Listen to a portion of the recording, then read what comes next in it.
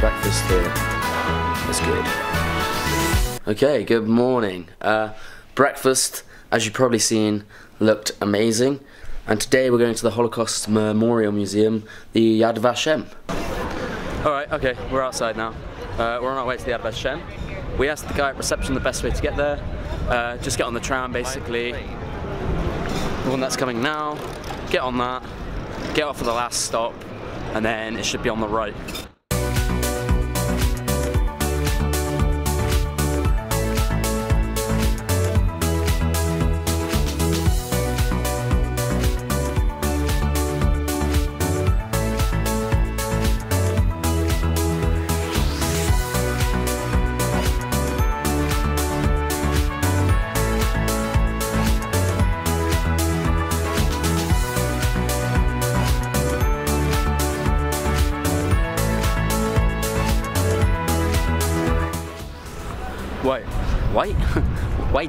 White and black, black and white. Right, me lads, we are off the tram now, headed towards, I don't know if you can see it up the top, YAD VASHEM, which is this way, but I want to go this way quickly, because there's a pretty cool view, and no vlog would be complete, sorry I don't know why I'm talking like that, no vlog would be complete without that as a view. That is stunning. That's magic. I'll stop talking about it and just show you.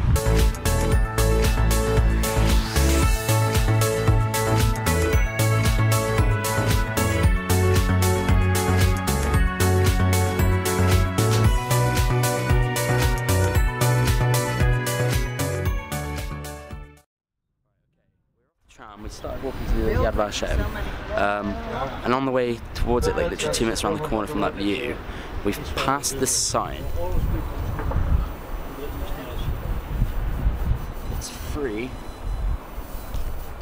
every 20 minutes, but we don't know how far it is, and we kind of want to risk walking it. But I'm guessing if there's a shuttle bus, it must be far. But then is it just because like more elderly people struggle to walk? I don't know. It's not far, it's a 2-minute drive according to the timetable. It's a 2-minute drive. Do you want to walk? Yeah. Okay, we've decided we're going to walk because it's a 2-minute drive, so 5 minutes. Look, this is also... Somebody's put in English. Walking 5 minutes. Right, let's go then. We're kind of iffy on that. That's a trust issue thing. I mean, that seems like a really cruel plank. Plank? I cannot talk when I vlog, I'm so bad. It seems like a really good prank to play on tourists when they come here. Like they're like, oh look, somebody's giving us some advice. But in reality, it's like a 5-hour walk. I can't imagine it'd be that far. The guy at the hostel told us when we get off the tram, just go right and it's down there. So I assume it's easy to walk to. But yeah, we'll check out the views on the way through. Hey. For those of you who don't know, I'm going to ask Alex, because I'm not too sure. All I know is there's a Holocaust Memorial Museum. Alex, would you like to describe a bit more about it? Well, what you've read in your book? I've not read that much about it, to be honest. My history teacher came here. He went to Israel on a trip like 2 years ago.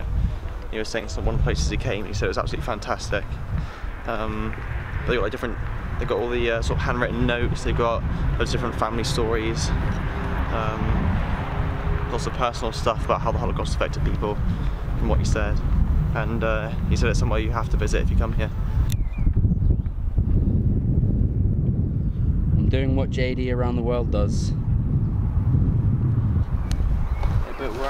Just in case you are watching JD Around the World. Oh, I really don't, it's like, I know your actual name, but I've forgotten. I'm so sorry. If I remember it, I'll put it, a little icon thing. Yeah, I seen the video where you were with Krista and she was taking the mick out of your reveal shots, so I thought I'd do it as well because it's, I don't know, travel vlog humour.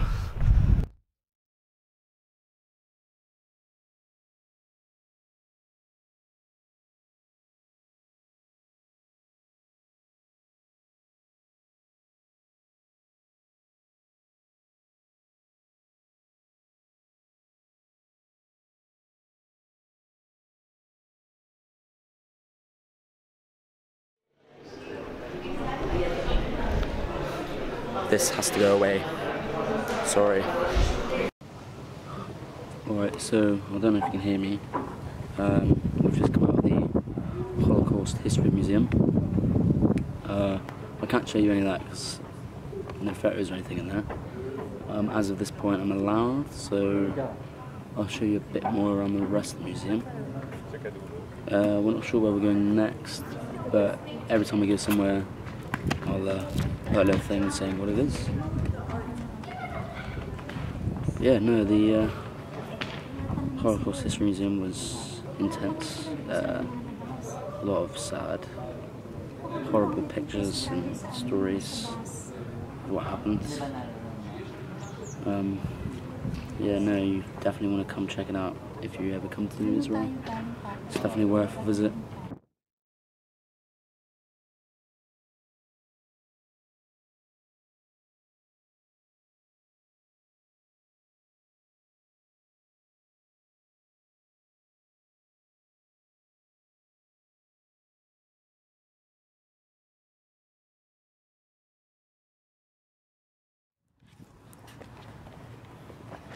Right, okay, so right now we're walking down the Avenue of the Righteous.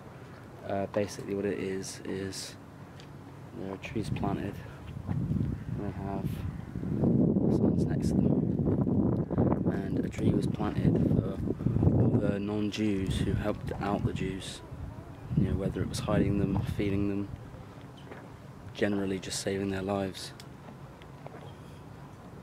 It's a nice touch.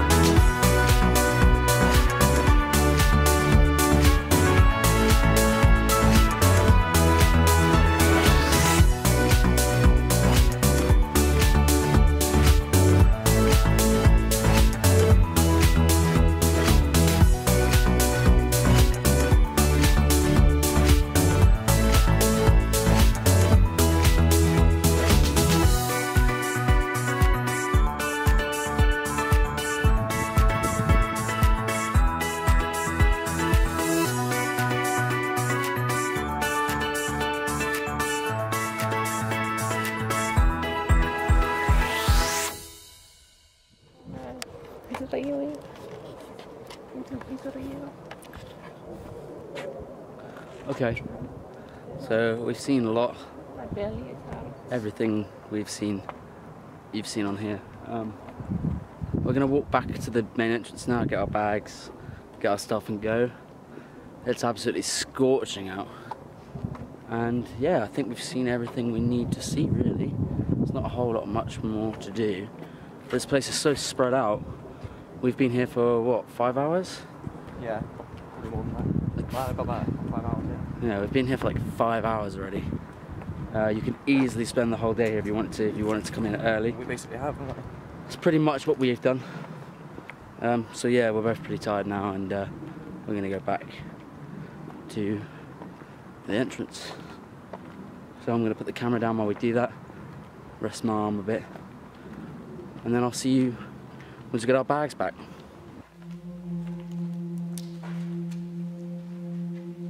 Fake Kyonki, Bat Tesha, Russia. Sara Kyonki, Bat Shesh, Russia.